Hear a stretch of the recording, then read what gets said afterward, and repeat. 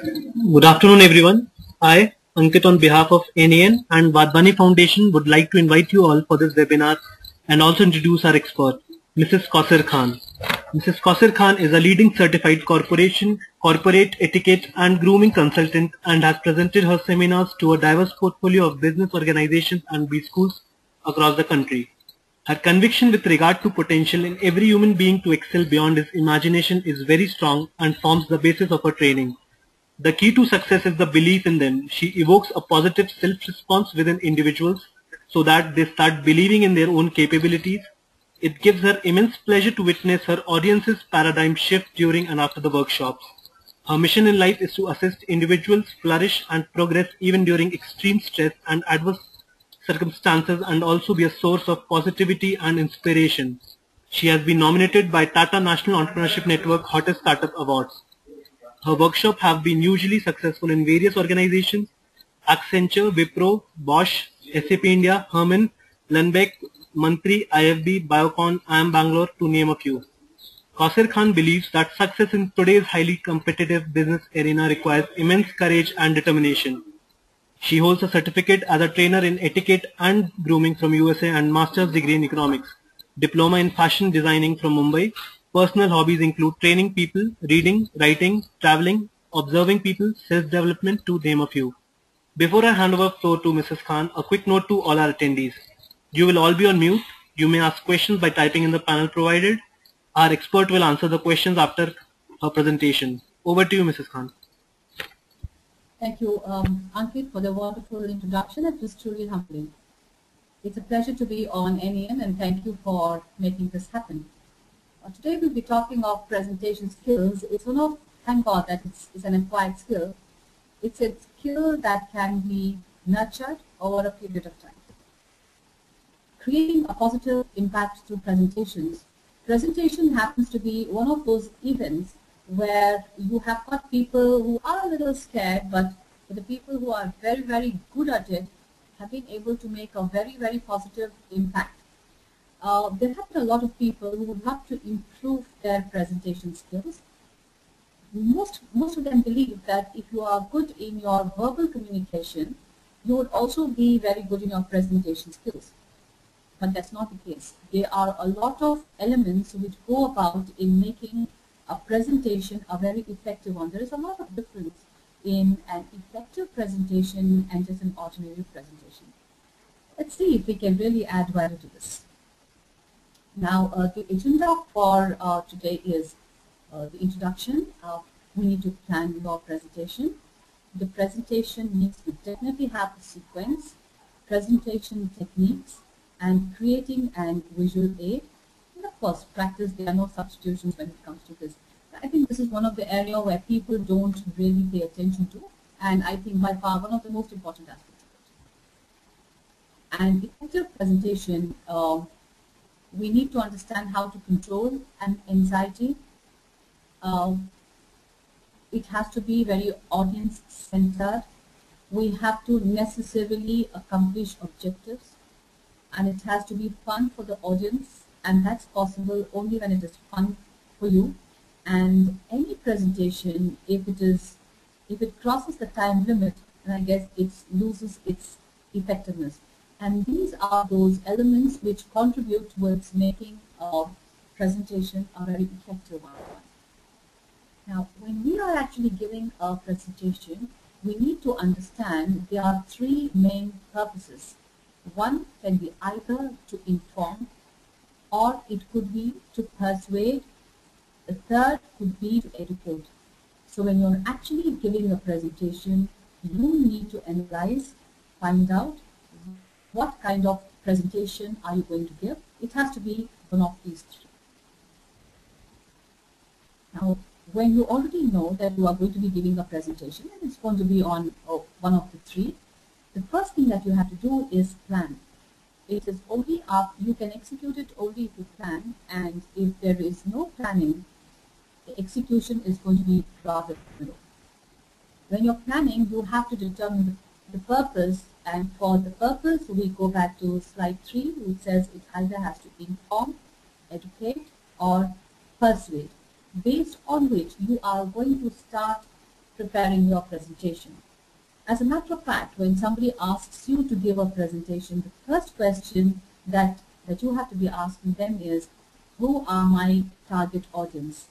And based on your target audience is what you can prepare the presentation. For example, if you are giving a presentation on motivation, your content is going to be very different if it is going to be in an induction batch. It's going to be very, very different if it's going to be the team lead. If it's going to be the first-time managers, it's going to be different. And when it is going to be the leadership, your content is going to be different. So if you do not know who your target audience are, the main purpose is defeated. You also need to understand if it is going to be a physical presentation where you have to be physically present and not a webinar. You also have to understand what is going to be the size of the audience. Now, presentation can be a walkthrough presentation where if you are going to be meeting a client, you could be taking them around to tell them the different areas of the project and different people working in different areas. That's also called as a walkthrough presentation. You also have a one-to-one presentation where you just put everything down on the laptop and you're just moving the slides, and you're also explaining or you're taking the questions as well. You have the third presentations where you're standing in front of an audience, and this can mean either your audience are large in number, it can be 30, 50, 100, it can keep increasing. It's also possible that you also have a very small audience. I think the smaller the audience, I think you have to pay greater attention to details.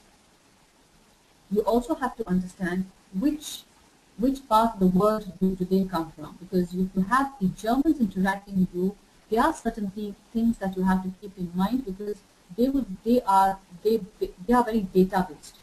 They are not very, very elaborate. So you will have to keep in mind from which part of the world that your audience come from. And the knowledge level, when you're talking about what are my target audience, you also have to understand, even if you're taking the marketing managers, and if they are PhD holders, it means your knowledge level, your research has to be very deep. And motivation, and what exactly motivates you to be giving your presentation. One thing before giving your presentation is something that you have to tell yourself: do not give a presentation or do not communicate to impress people. Just do to the best of your ability, and based on that is what you're going to start planning your presentation. And when you plan your presentation, it's also important that you go and see where the location and the place where you have to be giving the presentation. The number of seats, the seating arrangements, whether the audio-visual equipment is good enough, whether it's going to be a daytime, and it's going to be a daytime, or it could be in the evening. Because if it's going to be post-lunch, then I think it has to be pretty high on humor. It has to be very, very interactive. And I think educating them in post-lunch is going to be a slightly difficult. It's going to be a slightly difficult time. It's going to be a little challenging, not difficult. When you plan the space, you have to keep in mind that when you walk into the presentation room, you have to walk in like a potato. You cannot be standing behind the podium and speaking and giving your presentation. It's not done. It's very important for you to be using the space. That is why you see that the place is not too clustered. When you're planning your presentation, you have to have it very organized. Determine your main points. When you're opening your presentation, you have to organize just like the way it is in the form of a story. If I have to explain it, a story has got the broad baseline, and it spills over to your main story, and then it has the conclusion, which has the ending. Likewise, even when you're planning your presentation, it needs to determine the main points. You will have to stand there and tell them why, what, how. And then each slide, you will have to give them evidences. If the question is, what is presentation all about? you will have to give them evidences on that. Why is it important? A couple of slides on that. And when you have the transition from one slide to another slide, make sure that the closing line of one of the previous slide is the opening line of the other slides, which is how exactly you are going to be preparing the outline. Now the part 3 is presentation sequence. The moment you get into the presentation, it's very important that you start connecting with them. When I say start connecting with them, I don't mean start talking to them directly. Your communication starts the moment you enter the room and people have noticed the fact that you are there, or vice versa. It's possible the moment you have seen your participants, your communication would have started with them. So there are two things: either that you walk into the into the room with a very pleasant face, and you stand there, look at your audience, look into their eyes, and smile, communicating that you are happy to be there. And that's why it's very important you're not late. When you come in a little early, it's important that you get to meet one or two of them, have a handshake, because handshake gives you a lot of information about their objectives, and as to with what kind of attitude they have come into the forum, whether they are very casual, their expectations are too high, whether they want to be stars, they know a lot of information themselves.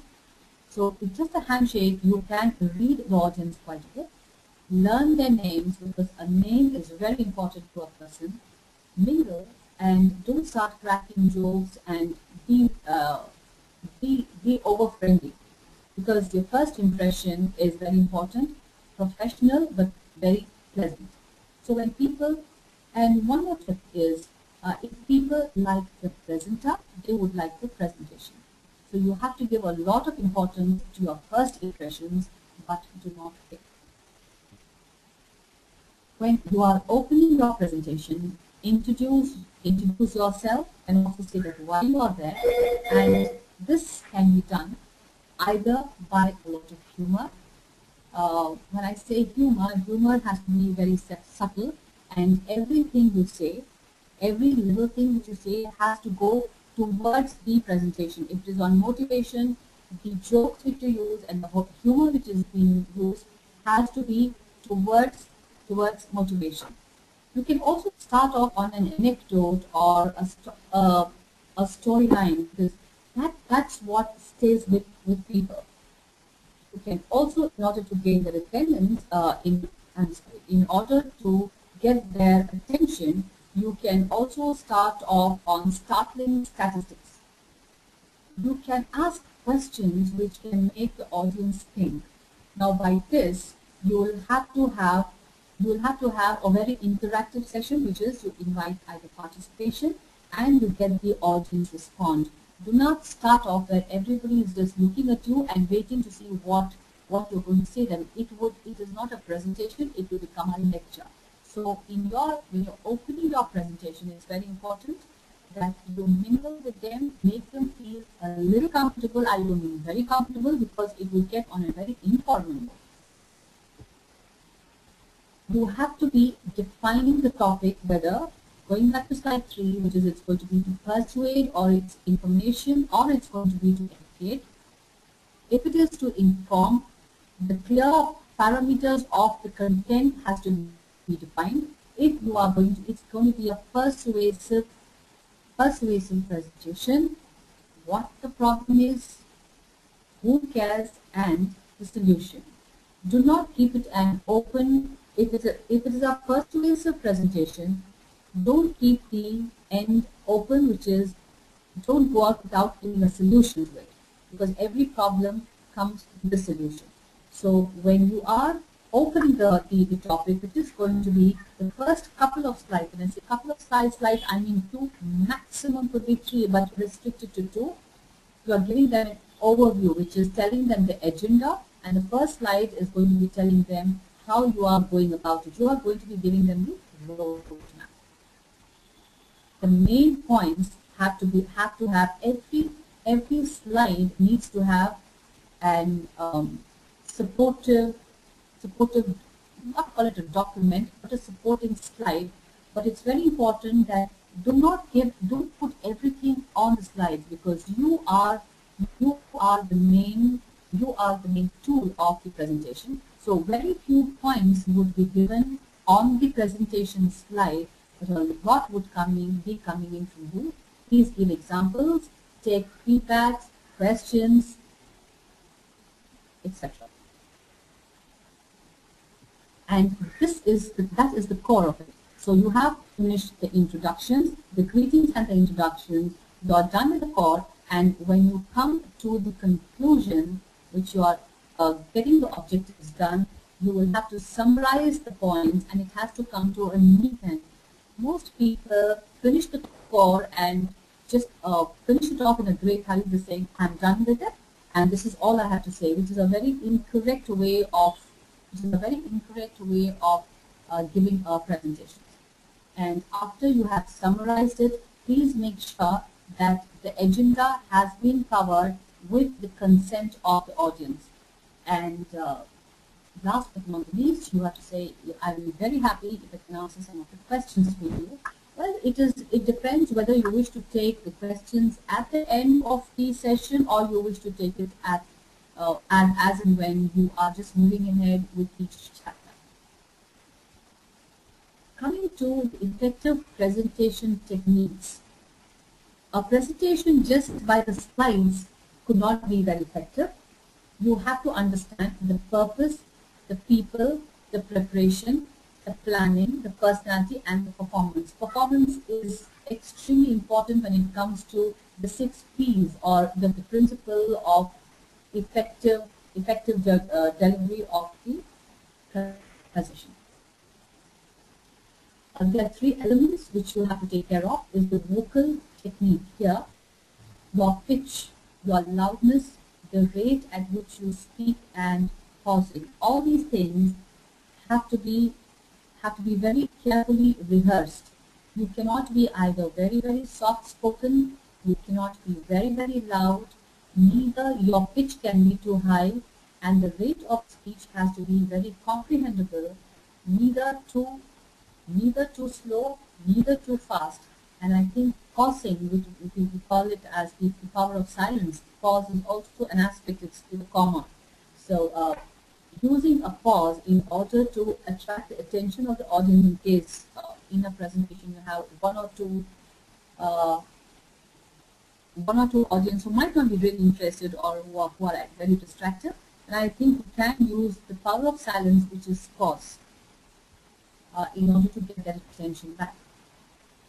Body language by far is one of the most important aspects when it comes to the presentation skills, because if you are not confident in your mind, it's going to show very, very clearly when it comes to your body language, because body language is the manifestation of your attitude, which is ruled by 90% of your subconscious mind. So for you to be very confident, you should think confidently and maintain eye contact. Eye contact is extremely important, not just with one or two people who are sitting as the participants and whom you believe have put you under the comfortable zone, but with all the participants who are staying. Now for this, you can either divide your participants into whichever way is convenient for you, but you always have to divide them. You always have to look at your participants from the right to the left. I repeat, you always start looking at your audience from the right side to the left side. You pause over there, you come back to your right, and then you start again. You can divide them either from the front row, the back row and the front row, I mean in the same order, or whichever is convenient to you. And there are people who have told me time and again, they get very nervous when they look at the expression in the eyes, because eyes speak a lot. There's something just called the language of the eyes. If you can read that, you can read what people think about. So if you're a little apprehensive, or that is something that throws you off there, then you can look at the third eye, which is on the forehead, or you may also look at the space between the nose and the lip, which is the upper lip, the little dent between your upper lip and your nose. Now, when you're looking at these two positions, whichever is convenient to you, your eyeball does not move. It gives an optical illusion to the other person that you are looking into their eyes. So you are not really looking into their eyes, but you can also get away with the fact that they are giving you looks which can actually throw you off guard. And gestures which you have to use, the most important one is your hand gestures. If you're giving a presentation, please have open palm gestures. Do not hold on to anything, even if it means behind the podium.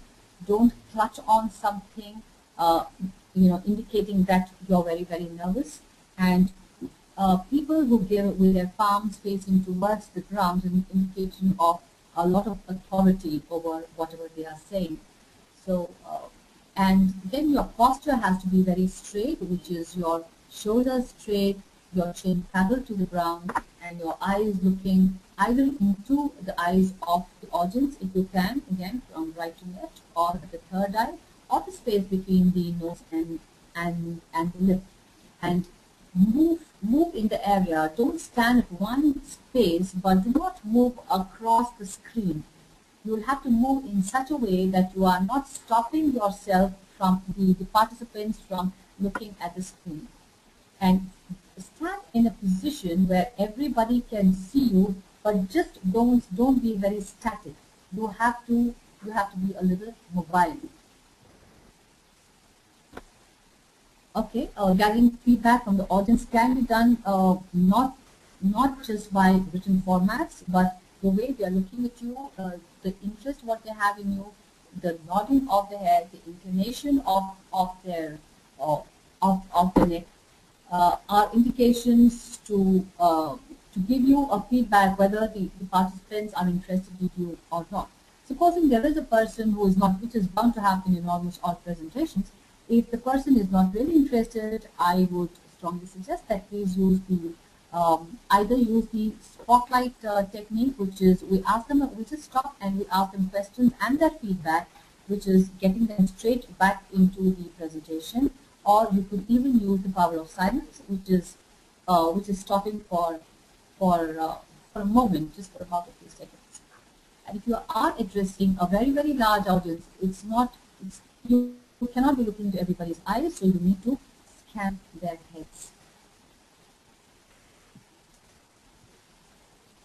Okay, when you are having the body movement, don't face from right to left and left to right as if you're marching or with your hands behind. Your movements should have a purpose. You will have to move like a predator, which is well calculated. What you're saying, your verbal and your non-verbal communication have to be in sync. You also need to have your slides, your verbal communication, your non-verbal communication, and the feedback from the audience, all to be in the same sync. And for this, the only thing that you will not have during practice is for audience, but on the assumption is what you'll have to practice.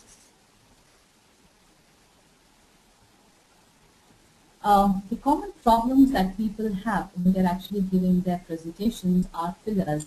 This happens because either you are not very well prepared, or it can happen when you forget something, or it can also happen when you have a lot to say.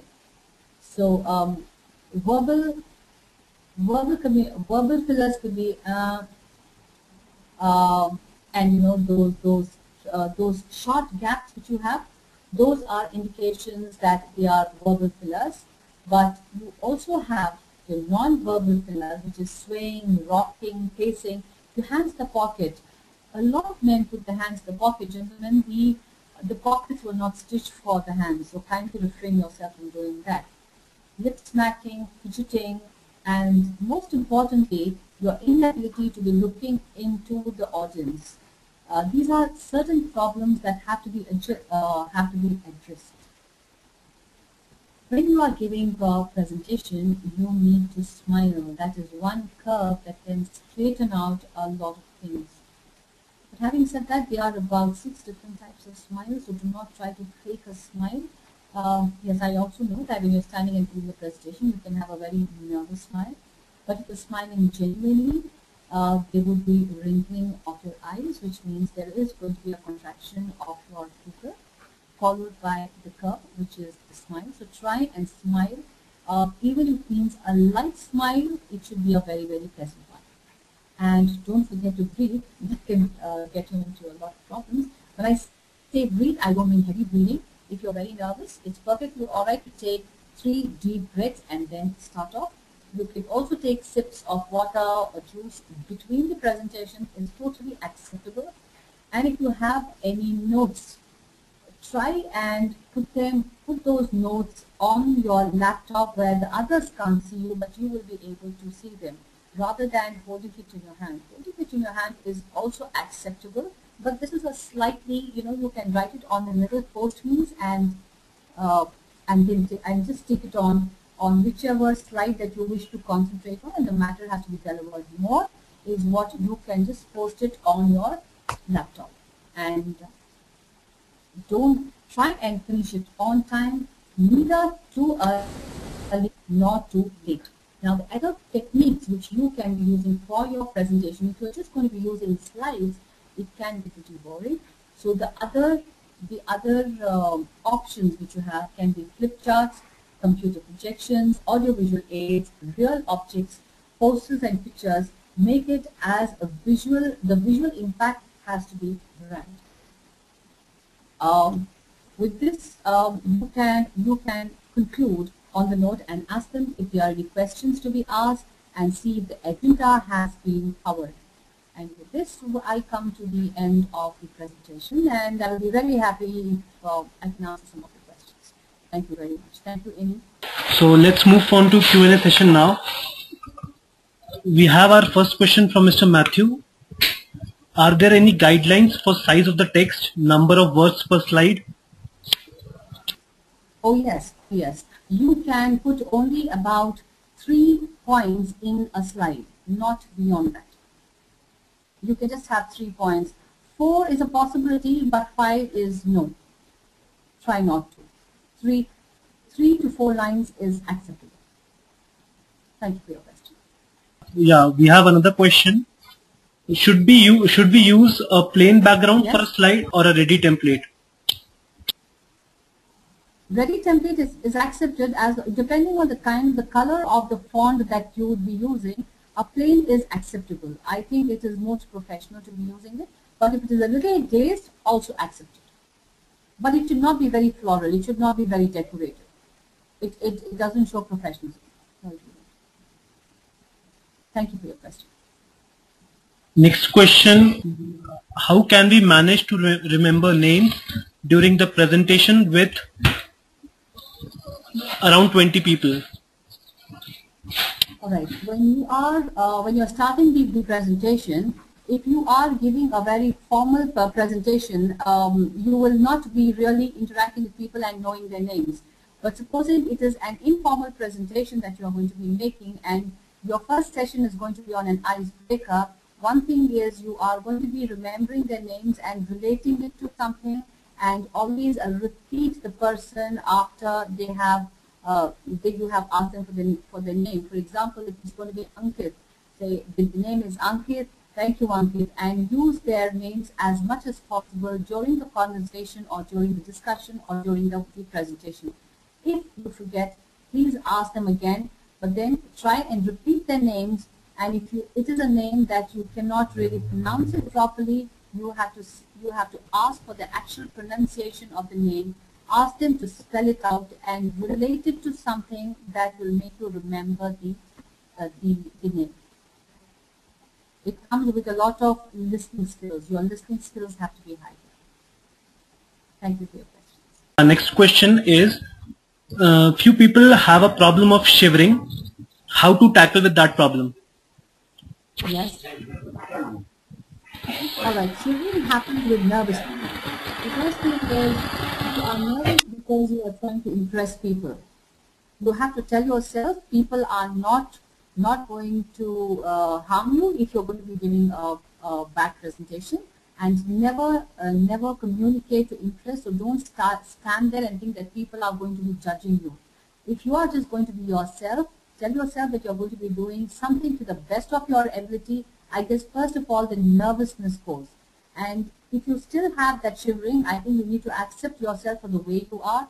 Take 3 deep breaths, take a glass of water, and tell yourself you're going to do a very good job. And just, I would also suggest that you can keep your hands in the back for some time and hold your fist very, very tight. 1, 2, 3, and then release. This releases a lot of energy. If you can do this twice before starting the presentation, I think you are going to be at a very equal equilibrium, and your mind will be pretty calm. Thank you for your question. Our next question is from Mr. Raghav Goyal.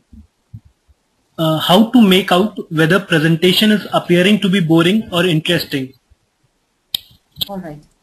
This is the feedback, Mr. Goyal, that is a very interesting question. You get a lot of information through the body language of a person. You'll be surprised, it's 93% of your communication is body language, and that is what you need to learn to read. When people are not looking at you, and even if they are looking at you, they are gazing at you, they are looking either at the watch, they are yawning, or they have this expressionless face, and they're not interacting with you in spite of you trying to interact with them, and it has become a one-way traffic. These are evidences to show that the presentation is pretty boring, which means you have to make a lot of effort to take it to a different level. I hope I've answered your question, Mr. K. Our next question is from Mr. Santosh. Is it advisable to prepare presentation by making use of lot of clip arts? Yes, it is. Yes, it is. But not too many. But here and there, just to make the presentation interesting. Yes, you could, but not too many in number. I think the entire presentation, if you have about 2 or 3, acceptable, but not beyond that. Thank you for your question. Okay. Our next question is from Mr. Trupti. What precautions we need to take while giving presentation to upper manager or any upper class officer? All right. When you are, which means you are going to determine the audience. When you're giving your presentations to probably your boss or your higher ups, you will have to see that you have researched enough in order to be giving them matter, giving them authentic evidences of everything that has been said, and also the objectives are very, very clearly defined. So when they're asking you to give up the presentation, you have to be asking them on what. You have to be asking them a lot of specific questions for how many minutes and who my target audience are. One thing you should keep in mind is never be scared, because they will not be gauging you, but I think you can use these forums in order to portray your communication skills or your knowledge level skills. Do not give any presentations to your bosses or the higher ups without having researched or without having data or without having any authentic evidences. This is totally unacceptable. Thank you, Tripti, for your question. Yes. To what extent of humor should we go to in a professional presentation? Okay, that is a very good question. Thank you for it. Your questions, if you are a very good presenter, you may use humor, but it has to be very subtle humor, and it depends on the kind of target audience that you have. If it is an audience which is very young, then you can use a little more humor. But if it is for the senior level and for the leadership, use very subtle humor. But everything that you say, every joke which you choose to crack, every anecdote you make, or anything that you have to say, has to be towards the presentation and nothing to be said out of context. And never use humor on anybody else. It's acceptable to use humor on yourself, on any object, but never on the audience. It is unacceptable. Thank you for your question. Next question, please. Question says, is it okay to move into the audience during the presentation? Oh yes, it is. In fact, it is recommended. But don't stand at a point where the people in the front row are not able to see you. If you wish to move right into it, please come out of it as soon as possible. Otherwise, the people in the front row will have to move their where the body, where they have to turn to the seeing you, which could get very uncomfortable. But it is advised, it is suggested, strongly suggested that please move into your audience, please move through your audience, but that would depend on the spacing between the chairs and the seating arrangements. Thank you. Our next question is from Mr. Jacob. What will be the slide limits for a presentation? What should be the slide limits? Well, there is nothing called a slide limit. It would depend on the time duration of, it could be 20 minutes of presentation. Sometimes it could be a 1 hour presentation. It could be a 45-minute presentation. Depends on how much of time that your organization gives you. But when you have got this time limit, if it is 30 minutes, you have to divide it into 10 minutes for the introductions, greetings, and the agenda, 10 minutes for your wrap-up, and you're going to be having the rest, which is going to be 15, which is going to be the rest of the time, which is for your course. So you will have to divide it accordingly. So there is nothing called, it depends on how much they give you as the time limit. But the accepted format is at least for about 20 minutes. I mean, that's generally they give you a 20-minute presentation. Which is good. Thank you. Our next question is from Mr. Mustafa. What to do when you notice that people do not care of your presentation, or when they ask you something you do not know the answer because it is not related to the topic you are presenting? All right. First of all, you will have to thank them for the question, for asking them the question. If it is out of context, then you will have to say, I have an answer for this. That is, if you have an answer for the question, say, I will be able to answer this question to you after the presentation because it is out of context. That is one. But if he's asking you a question which is a part of the context in the presentation and you do not have an answer, you say that was a wonderful question. I'm afraid I do not have the answer for it, but I will definitely get back to you. I will speak to you regarding this after the session. And another very smart way of doing it is you ask the audience and throw it open to the audience where they say, he has Mr. XYZ, he has a wonderful question for all of us, and please put on your thinking caps. Does anybody have an answer for this? Believe me, there is always one star in the audience who believes that he knows much more than the presenter himself. That person should be able to help you, and from there you pick up the loose strings and then type it if you have got enough information and you have research. But if you do not know the answer, I think with all politeness and all humbleness, you have to tell them that I'm afraid I do not have an answer at this point, but I will definitely get back to you, and thank you for bringing that question to me. The next question is from Mr. Raghav. What kind of verbal fillers shall we use when we are thinking or can't get right words to speak at that moment? All right, it happens very naturally because these fillers are not something that you can pre-plan. Whatever you're speaking, it happens with most speakers that sometimes you lose continuity, you lose track, which can be due to the distraction from the audience. It could be sometimes you lose track of what you're saying. It could happen, but try your best. Try your best to avoid like don't have to be avoided. If you forget it, I would suggest that you can just give it a stop and say, I'm almost lost, and when you're saying that, you should be able to regain and then come back. Thank you. Our next question is from Mr. Tejasvi. I had an experience where one of my audience started a discussion of its own around on the point of my presentation, didn't allow me to move ahead unless I answer them to their satisfaction. How do I tackle that? All right, there are two ways of giving a presentation. One is telling them that I will be speaking on this topic for the next 15-20 minutes or whatever the time has been allotted to you, and I would be inviting questions at the end of the session, which means any question that comes to you during the middle, when you're giving the presentation, to say, I will be very happy to answer the questions to you at the end of the session. If you do not make this announcement, what happens is people constantly stop you from finishing your presentation, which means your presentation will never get over on time. But supposing you have a discussion which is happening, I think it is advisable for you to say, this is taking us on a different route altogether. So what we will do is we will finish the formal presentation and we will continue the discussion after the presentation.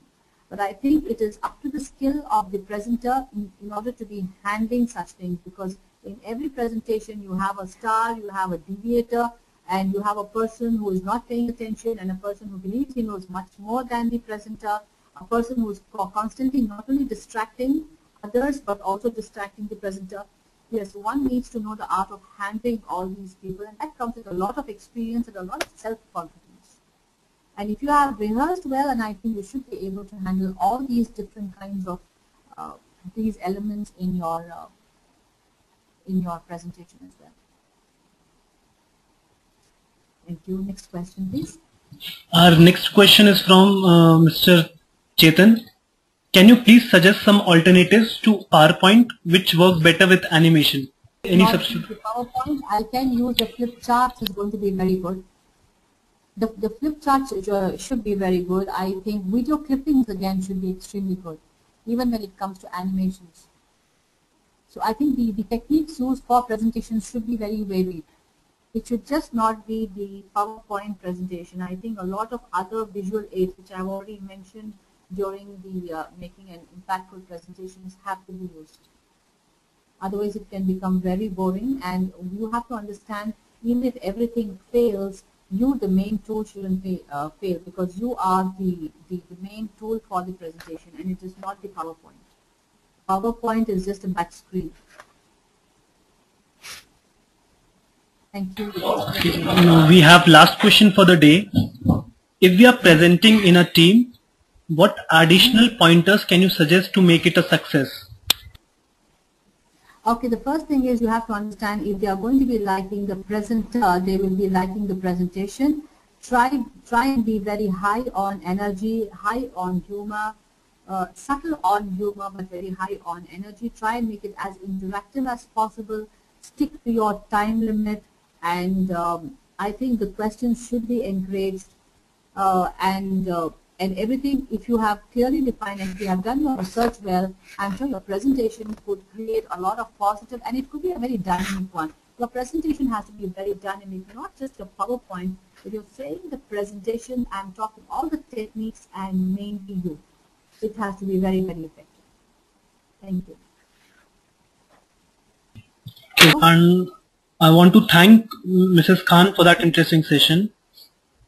And thank you to all our attendees for participating in the webinar. We are glad that the questions kept coming. Please do send in your feedback and suggestions to us at eclub@nenglobal.org. Also, if you found the session interesting, feel free to blog or post about it. The recorded version of the webinar will be available on our website eclub.nenonline.org by tomorrow. Do join us for our next webinar in Tamil on 31st October on leveraging internet for the success of a small entrepreneur. And we don't have any webinar on 24th October due to Dashera. And have a nice day ahead. Thank you very much, Ankit, and thank you all the participants, and thank you everyone for asking questions. It's been a wonderful experience. Thank you.